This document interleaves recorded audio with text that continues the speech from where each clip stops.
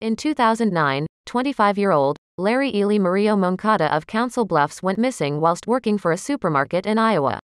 10 years later, a badly decomposed body was found by workmen between a gap of about 18 inches, 45 centimeters, between the 12-feet-high coolers and a wall. Larry had been trapped and died there, and supermarket shoppers would have smelt his body purifying for weeks as they bought their groceries. A weird accident or something more bizarre from the No Frills supermarket in Council Bluffs, Iowa? The body of a male was discovered in January 2019 when workers were removing shelves from an abandoned No Frills supermarket in Council Bluffs. It appeared the corpse had been there for several years. The store had closed in 2016. The body was so badly decomposed that he was not positively identified until July 2019, 6 months after it was found. Numerous former shoppers said they could always smell something terrible when they were inside the store. The Iowa State Crime Lab identified the body as that of Ely Murillo Moncada.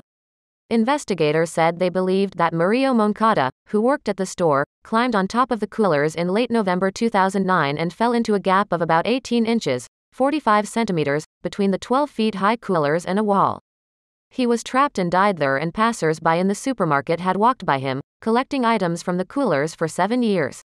Murillo Moncada was reported missing the day after Thanksgiving in 2009 after he left his parents' house barefoot after an argument, during a blizzard, while suffering hallucinations.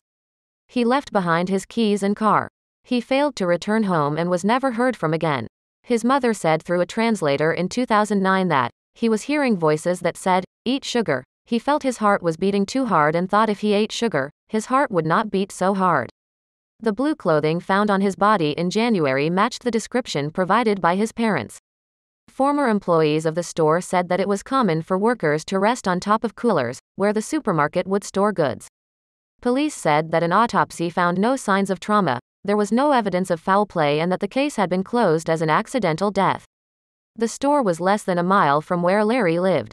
Investigator Sergeant Brandon Danielson said, "You don't hear about these types of cases, like people found in walls, especially in this area. We have missing persons all the time, but this is just unique." Sergeant Danielson was assigned the original missing persons case back in 2009. Danielson said that Larry's mother had long suspected that he may have been in the store when he went missing. The mother, she kind of had an idea that he had never left the No Frills. The authorities said Larry had fallen in the gap between the wall and the coolers and it was accidental death. Did he immediately die? It seems strange that he was not able to call for help with shoppers so close by. Investigator Sergeant Brandon Danielson said noise from the coolers probably muffled his cries for help, but is this feasible? They would need to be very loud coolers.